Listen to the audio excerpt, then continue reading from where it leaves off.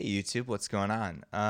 Today I just wanted to make a quick video Logic Pro 10 tutorial on the best way to automate volume in a session. So there's a couple ways to do it just with your out-of-the-box Logic session. So first thing I'm going to do is just create a quick sample of audio here. I've got my default ES2 synth open here. I'm just going to play a chord, record that. We are just going to trim that down. I'm going to use Apple U to put the cycle only on this clip, so now it'll just play. I'm going to, looks like I started to play a little bit before our actual recording starts here. When you have MIDI, if you start the playback in the middle, it's not going to start. So what I'm going to do is select all these, hit Q to bring them over and quantize them.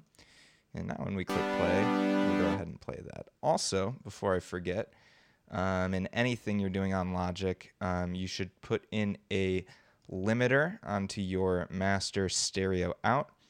I like to keep that around -1. That's going to prevent us from ever going over and start clipping. If anything ever gets too loud, you don't want to hurt your ears, your speakers.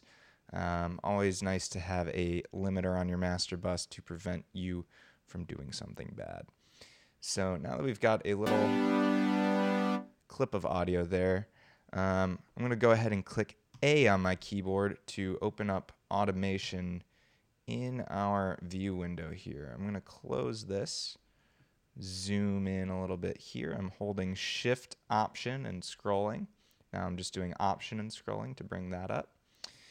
And once we have hit A and entered our automation, we can go ahead and click and that'll turn on. So right now we've got this volume automation.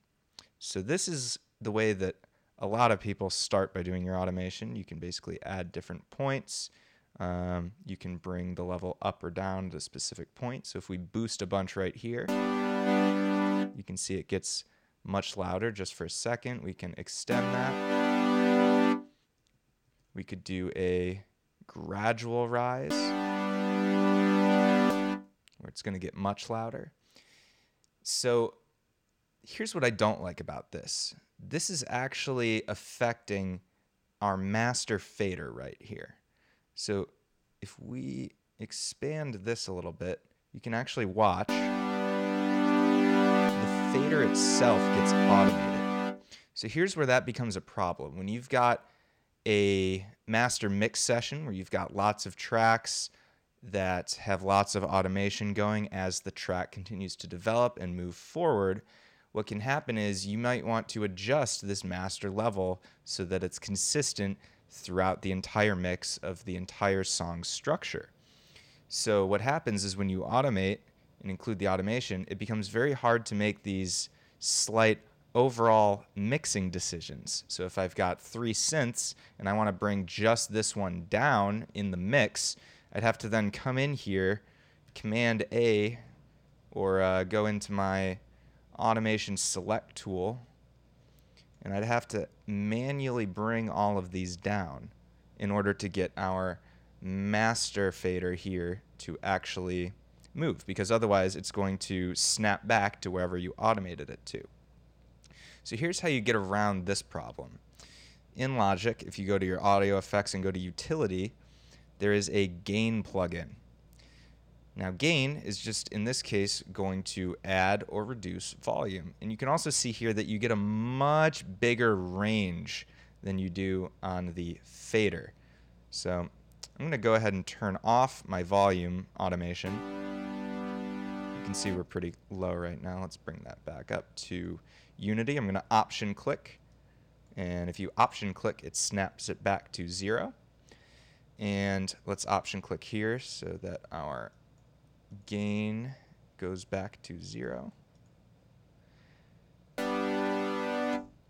Let's add a bunch, 17 dBs, much louder. What we can do is click our drop down here. Now that we've added this plugin to our effects stack, the gain is going to appear in our automation list. we can go in here, click gain. I'm going to click T and then T again to get back our pointer tool. Click into the window, and now we have a separate volume automation that we can include. So now we can include the effect of the crescendo, where it very gradually, in this case, gets up, while still being able to get master fader adjustments later in the mix. And that's why you want to use gain automation instead of the default volume automation. I hope that was a helpful tutorial. Let me know if you have any feedback down in the comments, any other tips you have for automation when it comes to volume and mixing. Thank you, and have a great day.